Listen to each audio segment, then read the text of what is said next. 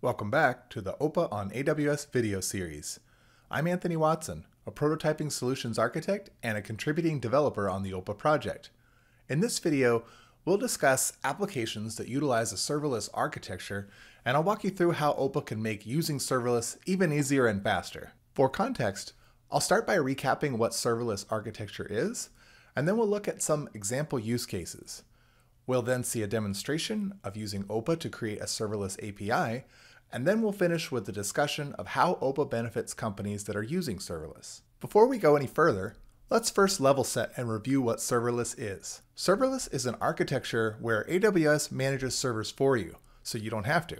Serverless architectures scale automatically, so there's no need for you to worry about that either. Customers only get charged for resources that are actually used to process requests.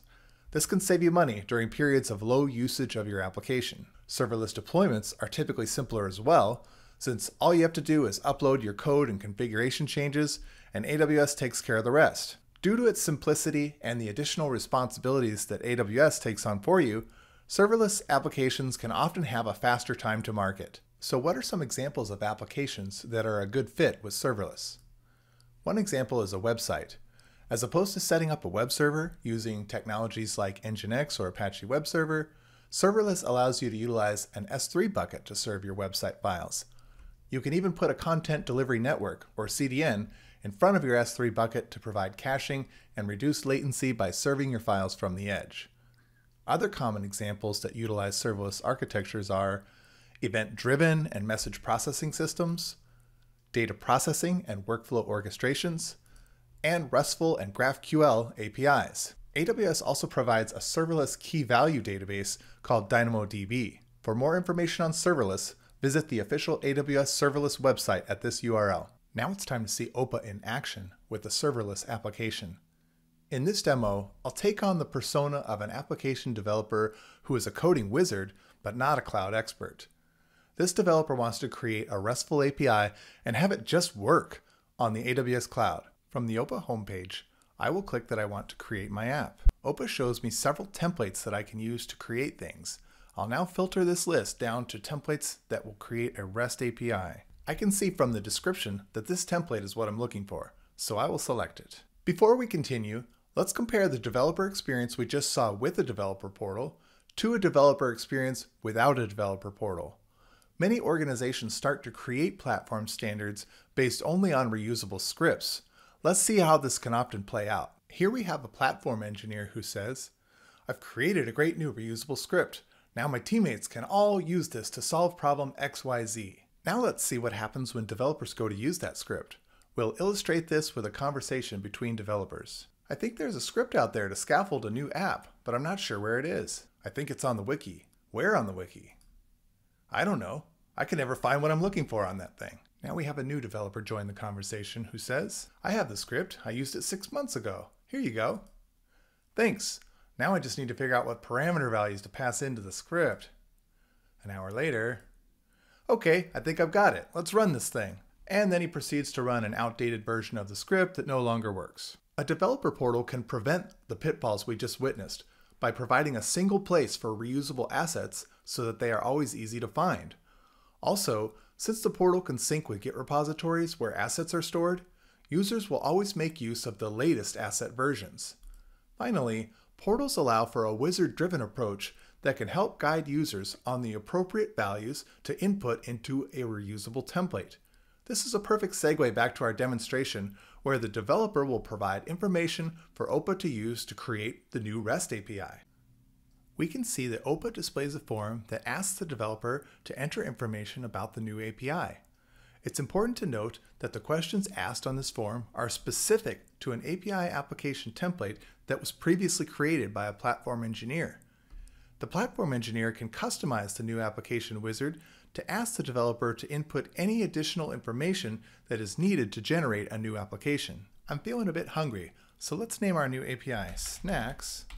And we'll describe it to say that it's going to return a list of yummy snack foods. Next, I need to pick an application owner, and the value I choose here affects which group can log into the developer portal and view and interact with this app. I'm going to pick the developers group. Next, I need to pick an initial environment that my application will be deployed to. In this example, let's say I'm a member of the API team, so I'll pick my team's developer environment. The last step is that I will need to enter a name of a Git repository that's going to be created for this application. I'll go ahead and say, yes, I want to create. And we now see that OPA has begun working on creating the new API and that the process is moving very quickly. Now that it is finished, we can open our Snacks API. Initially, OPA displays only summary details about our API, and this is because the process of staging our application in the AWS cloud has not completed yet. We can see that by looking at the application's CI/CD pipeline, which shows as running. I don't need to wait for the CI/CD pipeline to complete before I begin customizing the app's code. Instead, I'll grab the git command to clone the app's repository and execute it. I've cloned the Snacks API repository to my laptop, and now I will edit the code in my IDE of choice. With serverless applications, custom code logic is defined inside a Lambda function. The learning curve for using Lambda functions is extremely small because it's no different from writing a plain old function in any programming language Lambda supports. For example, Lambda supports languages such as Python, Java, JavaScript, Golang, and C#. Our Snacks API is written in JavaScript. I will now edit it to return some yummy snacks. Here we can see the definition of our Lambda function. As we can see, the function takes an event as an input parameter, and it's going to return a HTTP response code, some HTTP response headers, and a body that's just an array of JSON data.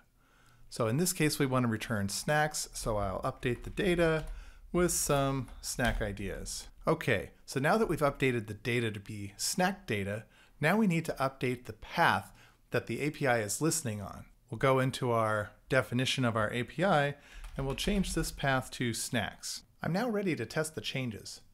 Using a free CLI tool called SamCLI, I can execute the Snacks API on my laptop before I even push my changes to AWS. SamCLI uses Docker containers to emulate running Lambdas in the cloud. Let's make sure the API is working properly. I can see that Sam is running my API on localhost. Now I'll try to hit that API. Great! You can see my gummy worms and my chips and salsa. The changes that I made are working properly. Now I'll go ahead and commit my changes to Git and utilize OPA to deploy those changes to the AWS cloud. When I merged my changes to Git, my application's CI/CD pipeline built my application so that it is ready for deployment to AWS. I'll now start the deployment to the dev environment. OPA will continuously poll to let us know the progress that it is making on the deployment. I'll pause here until it completes. All right, the deployment was successful, and we can see that OPA is showing us that our application is live. Let's click the link to hit the API on the AWS dev environment to make sure it is returning our snacks. Awesome, we're seeing our snack data. As a developer, I'll frequently want to see my application's logs, so let's see how I can do that. I'll go ahead and click on the Logs tab. My logs come up in order, so I'll look at the latest log, and I have access to those logs. I may also want to see an audit trail of what activities have been taken against my application. If we click on the Audit tab, we can see a trail of activities. Here we see that the application's stack was created on this date by this person. Now let's see what actions I can take to manage my app. I'll click on the Management tab, and we can see that I have the ability to add a QA environment or any other environments that have been set up. I can add those to my CI/CD pipeline to deploy to those environments without me having to make any code changes at all. Next, we can see that I have an option to bind resources.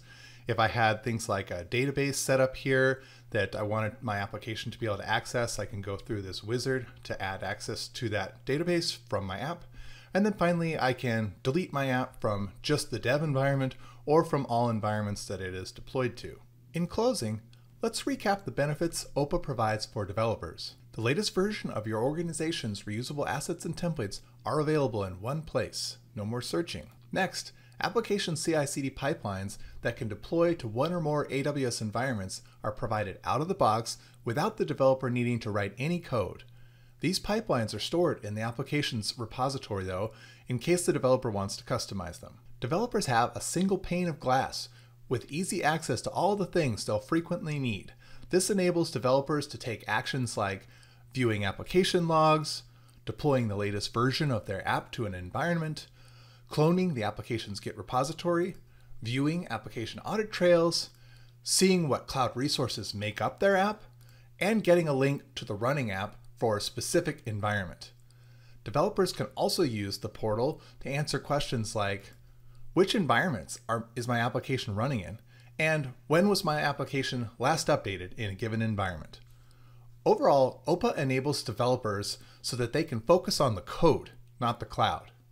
Thank you for watching this video on OPA for serverless application developers. Stay tuned for the next video in our series.